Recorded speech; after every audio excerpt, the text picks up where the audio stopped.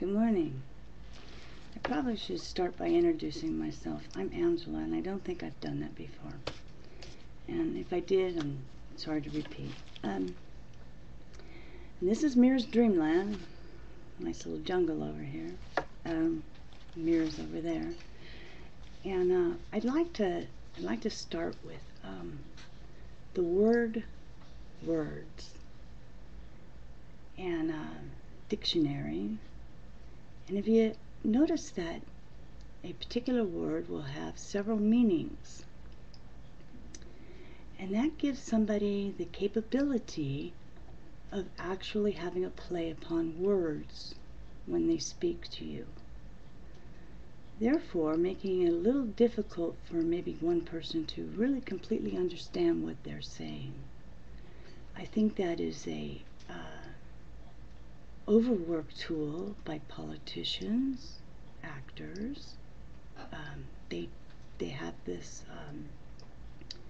talent, and just dawned on me that I bet you all politicians have gone through acting classes. Anyhow, I told you a while back about the silent weapon for quiet wars. And they use $200 to $2,000 words in this manual. This is a manual, okay? And I'm going to read just a couple things, and we're going to go into a couple little words, because I did get the dictionary out, because I did need to comprehend what these people were actually saying. Let's see, here we'll do political introduction, page 5 of 35 of the manual. In 1954, it was well recognized by those in position of authority that it was only a matter of time, only a few decades before the general public would be able to grasp and upset the cradle of power. For the very elements of the new silent weapon technology were as accessible for the public utopia as they were for providing a private utopia. It goes down here to energy. Energy is recognized as the key to all activity on Earth. Natural science in the study of the sources and control of natural energy, and social science theoretically expressed as economics. In the study of the sources and control of social energy, both are bookkeeping systems, mathematics. Therefore, mathematics is the primary energy science, and the bookkeeper can be king if the public can be kept ignorant of the methodology of bookkeeping. Well, okay, talk about insult, but the word methodology, where'd we go?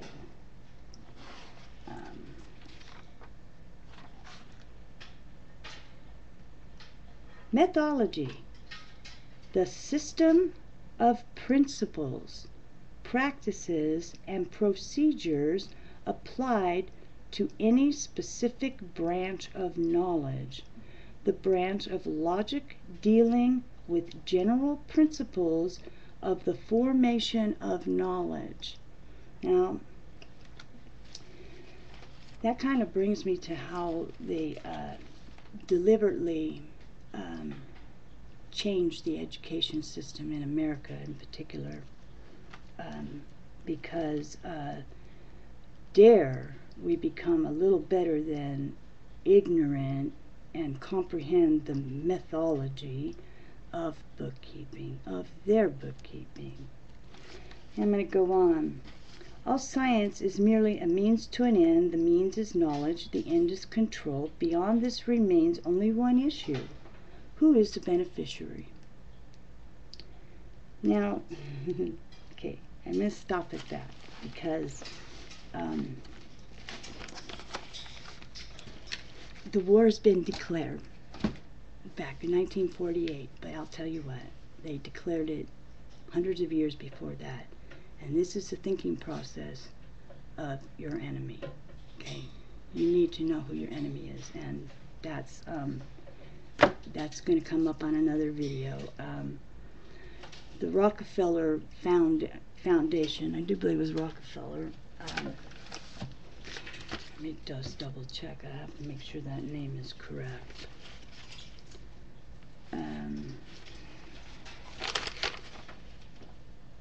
Oh yes, Rockefeller Foundation, the Harvard Economic Research Project, actually. So that's one person. And he goes back hundreds of years. His family does. They changed their names. They, my opinion, about inbred little morons that they are, marrying their brother's daughter and so on and so forth. And God forbid they, you know, corrupt that bloodline, but let's keep it all in warp dimension, I think. The Rothschilds, that's another one I've done a lot of history studying upon. And I brought to your attention a little while ago, yesterday I think, about data banks. And I did it with this data bank here is what they use. So I was doing a little research on my videos on YouTube, and brings me to ISO. Now, what is ISO? I think I could organize my notes, but you know, I'm completely disorganized and proudly dysfunctionally disorganized, but so now I have to find it. I will find it. ISO. We'll skip ISO for a minute. It is International Standardization of Database. Okay. Can't remember the name correctly. Anyhow, what's going on and what's been going on since the computer was designed is everything goes into a data bank. Okay, we're studied, and we're studied through a shock system, basically manipulated, controlled, challenged, and then studied to see what we will do. Okay, our enemy is studying us, okay, to defeat us as a human being, a race, a person, however you want to look at it. They're in for the long haul. Okay, they're not.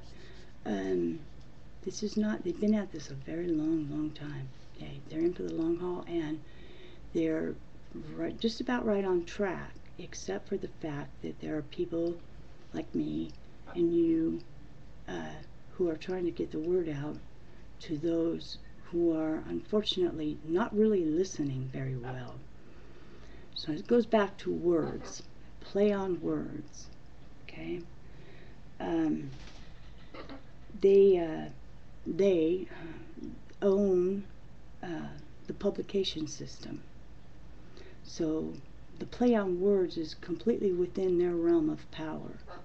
So when you get information in book form or newspaper or anything written, education systems, you are told in a fashion that does not stimulate your thought process.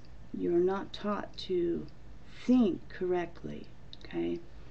My teacher once told me the day that John Kennedy was assassinated,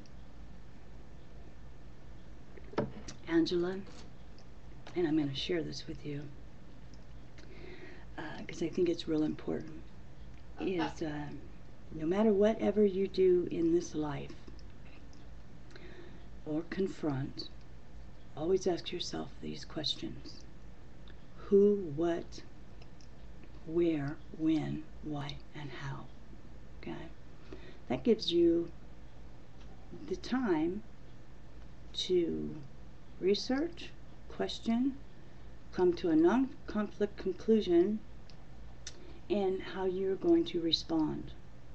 So if you can do that, you not only give yourself the time that you need to correctly respond or act, you have a very good chance of always doing the right thing for yourself in your own protection, in your own actions. And I wish I'd started that a lot younger, okay, but I do that now, and it is habitual. And habitual's not a bad thing, you know. I mean, people say you know, well, whatever. You know, sometimes the bad turns to good, and the good turns to bad. So, if you do that, you will be able to process what's coming your way and know how to react and do so properly.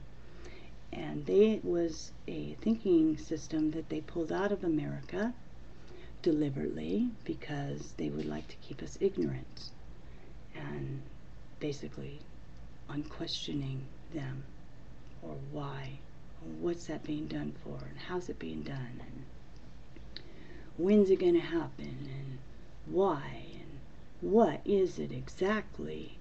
And do you see what I'm getting at? So try doing that,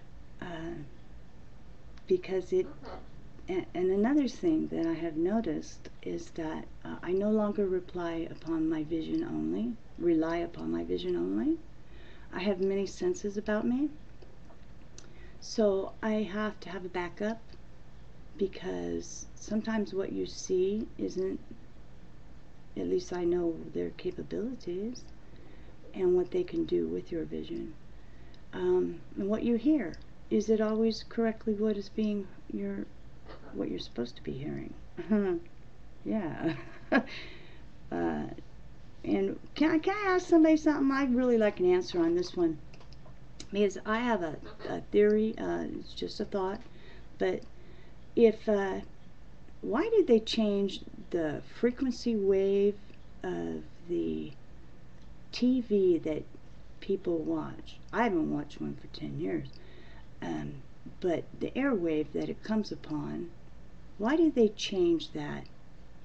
Does anybody know exactly why? And also because of what HARP is doing on the airwaves, and who gave them ownership of those airwaves? I'd really like to know where the heck they got their permission to explore and experiment upon humanity, the human race, and not to mention the ionosphere. Okay, they don't have my permission. I think they're wrong. I don't think they've gone through proper procedure to get the right. No, right. That's another word to look up. Right. What do I mean by right? I don't think they have the permission to operate the system that they're operating. And I don't agree that they should be allowed to study us like little guinea pigs in their maze. Okay? They are generating a disaster, and along for the hundreds of years they've been at this is their one of their new tools. So I'm just trying to kind of get little people aware about what's really going on and why, and start studying your history. And what I do, okay, because somebody thinks that everything that comes on this computer is a lie, I research and I cross-reference my researching, because I'm sure that there's some lies on there, because There are some people out there that will lie, but if I have enough cross-referencing through enough sources, and my computer is not my only tool. So if you study and you've come to the truth, the non-conflicted truth, then I think you will have your answers. In a little while I'm going to get into the ISO. See, that is, they have a new security standard they're coming up with, and they are being deceitful that it is under the benefit of the businesses that they are able to track, and that is the word they use, track and trace your information. Okay, they're trying to tell you that you need to do this to succeed at your business. Okay, well, small businesses are, in their hope, a thing of the past. Corporations are where it's at. You'll notice they're not taxed. They're not held accountable for their behavior. They are, I can't think of the word right now. That's another thing I'm doing a little studying on, like Bush not being held accountable for his crimes. Okay, his choices, and going over into Africa. Come on, you guys, please don't become so distracted with the new attention shift of your attention, because that's what that is.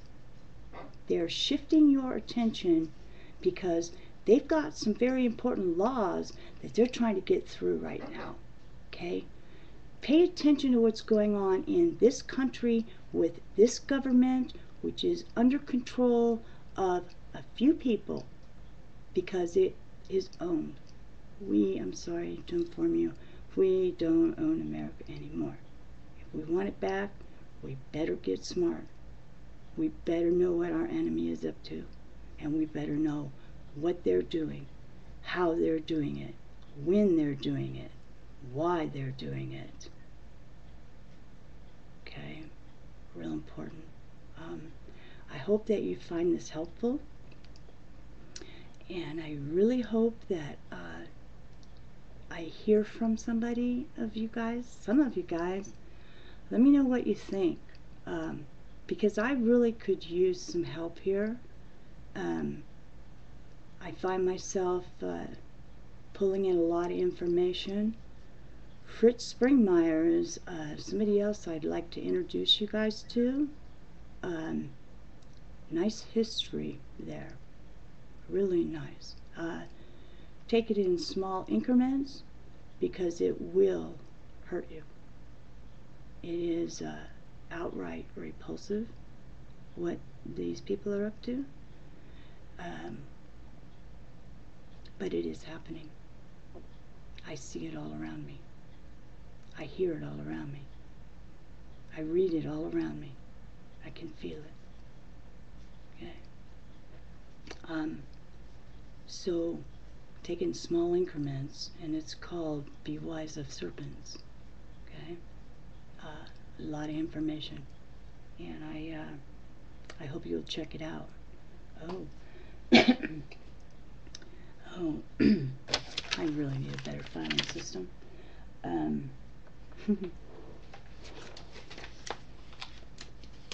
The Declaration of Independence. How about the Declaration of Independence? You can become unowned by the Crown, okay? Because really, as a U.S. citizen, Declaration of U.S. citizenship, you are owned by the Crown. You are property of the 10-mile section of Washington, D.C., which is owned by the Crown. So you are basically under the United Nations ownership. Do you have a driver's license? Do you have a post office box? Do you have a mailing address? Do you have a social security number? Do you have a driver's license? Any of those make declaration of ownership to them. First, reverse that. That declares them ownership of you. So that's why they can take away your right to vote. They can take away whatever they want to take away, because guess what? You're not a citizen of America. You're a United States citizen under ownership of the Crown. Mr. Woodeye on YouTube can explain that very well to you. Check him out. A lot of info there. Hope you're having a good day. By the way, why did they give me more than 15 minutes? I have no idea. And I'm just ranting now. Bye-bye.